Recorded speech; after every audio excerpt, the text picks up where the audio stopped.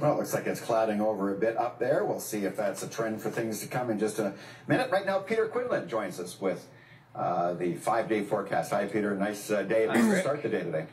Yes, it is. And before we get into that forecast, it's also a big day. It's your birthday. Happy birthday to you. And you're actually at work. And usually... Yeah, usually my birthday. No, it's because of this kind of thing. Exactly. And so you made fun of me on my birthday when I wasn't at work. Surprise, surprise. So now it's time to take a look back at the last time you worked on your birthday. Here's you and Mike Roberts. Take a look. Mike's back now to take a look at local weather. Another scorcher of a day. Scorcher of a day. You were born on a day such as today. How many years ago now? 29?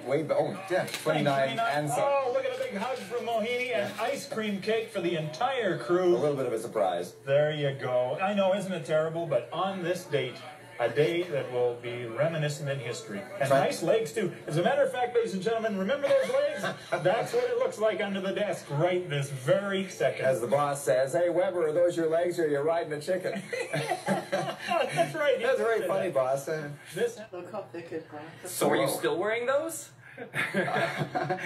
Still walking on the chicken legs. I don't know when that video, I mean, it's been, that has to be 20 years ago anyway, because I think I saw 25 even, because Mohini was there.